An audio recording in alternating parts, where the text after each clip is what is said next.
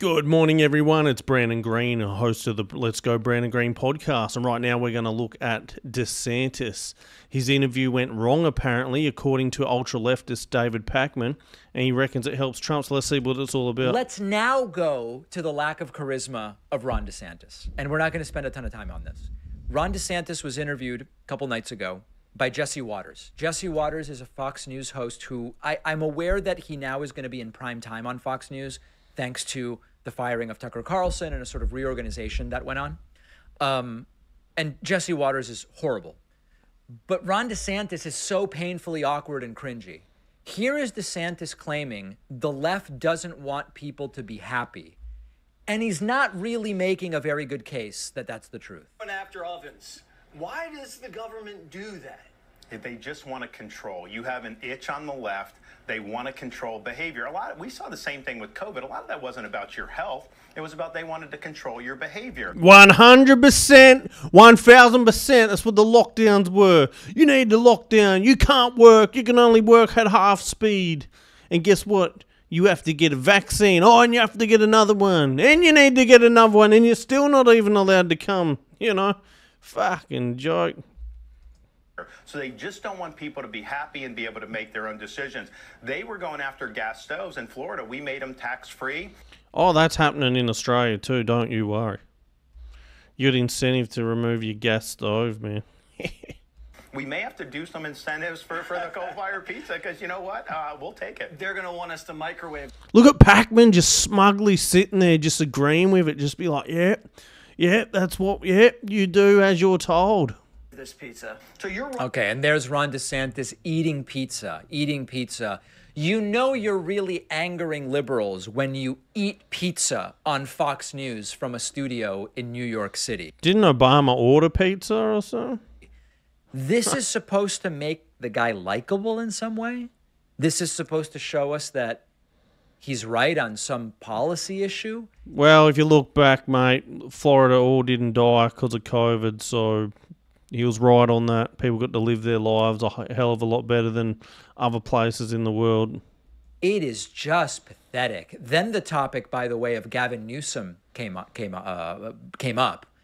And Gavin Newsom is the Democratic governor of California who has been trolling DeSantis very hard. And DeSantis actually has to lie to criticize California, which they love to do. What's with Gavin Newsom? Well, you know, I was born and raised in Florida. I never saw a California license plate my whole life in Florida. And why would you? Now, I know people are going to write to me and say, David, what is wrong with Ron DeSantis? Why does his head shake like that? I am going to remind everybody. To our knowledge, Ron DeSantis does not have a condition that would cause any kind of shaking or tremors. Nothing Parkinsonian. He doesn't have tardive dyskinesia or any of that. If he did, we would not be pointing this out. This is a move that Ron DeSantis does to seem engaging and laid back. He just, his head moves like a bobblehead, and he could float on out of the screen if you're not careful. It's a very weird trait. And dude, your head looks like a bobblehead. Also, Gavin Newsom is very angry and bitter because his ex-wife is now being pumped very hard, may I add, by Donald Trump Jr. and very well. And she's very happy now. He needs some kind of a personality transplant. Trump was right. People leave San Diego or Los Angeles. And yet, since I've been governor, we've seen a huge rush of people moving clear across the country to leave California, leave San Francisco, leave LA to come to Florida. California had never lost population for its entire history. Lie. Okay, so that's not true. And again, it's like, states sometimes gain population, sometimes they lose. It can happen for a number of different reasons. It doesn't. All I can say is you're right there, David. But if you are relocating from California and drove there and moved to Florida, that is a fucking long way away, mate. It doesn't have to be because of a woke dystopia or whatever the case may be. But there were multiple years in the 90s when California lost population. He's hanging his hat on this is a new thing. It's not true. Hey, you. Well, it might be because the 90s was a long time away.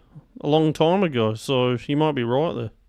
And so I think he sees people leaving. I think he sees that there's deterioration, and I think he's lashing out. Do you think Newsom's trying to be next in line and jump Kamala Harris? Well, you know, what I've told him is stop messing around on the sidelines. Like, either do it or not. Like, are you going to take on Joe? If so, step into the ring and do it. Oh, I'd love I think it. He's kind of maneuvering in the background. But, you know, that would be interesting to see if Biden doesn't. I'd love for that to happen because he is a wacko. Is gonna make it?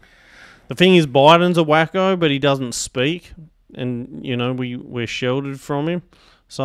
They need to put in someone that actually speaks to us and, like, we can engage in. Like, do reporters even ask questions to Biden anymore like they did to Trump and every president beforehand? Like, what the fuck is going on? No matter what Biden does, nobody wants Harris. And so it's almost like just let him finish out. And By the way, let him finish rather than impeaching.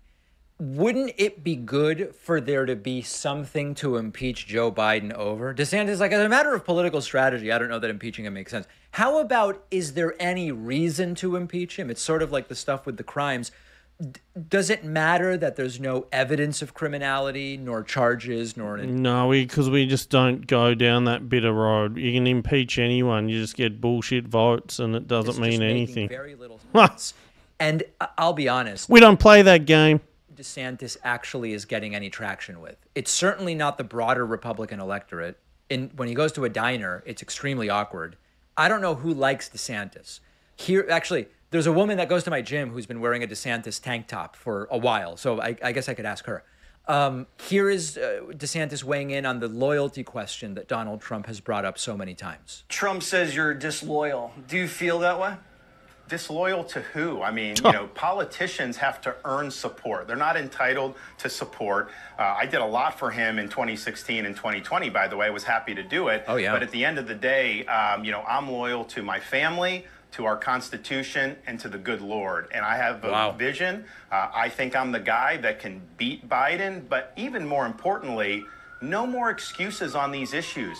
I'm going to get all of this stuff done. We'll have a plan on day one to get going and get cracking and give you 2 great terms for 8 years and really get the country on a fundamentally different path. I think I'm the guy to do it. And so I have the responsibility to step up and serve. There you go. And you can really feel the energy and the enthusiasm and the fact that DeSantis... And only Florida is keen on it as an overall thing. And even then they don't want to do it because then they lose their governor. So... But everyone wants Trump. Like, fuck, put your hat in the ring, but Trump's going to blow you out, and he'll be the Republican nominee, and then we'll see what the Democrats dish up. Will it be Kamala? Definitely not. Will it be Sleepy Joe? Well, they've done it before, and that's probably the best thing. What more than likely is going to happen? The dude doesn't speak. He'll campaign again from his basement. And then you got RFK Jr., who is ruffling some feathers, and it's looking great. This really is going to get all of these things done, isn't he? You can really just tell.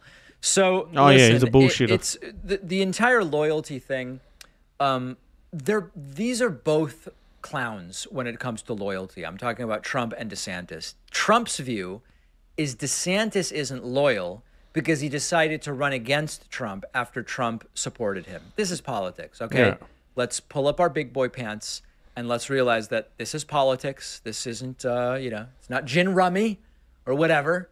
This is just kind of the way it is. And if you're going to be this much of a snowflake, Trump, I'm talking about, it's going to be tough to have success in other areas. And Trump is, of course, struggling for success.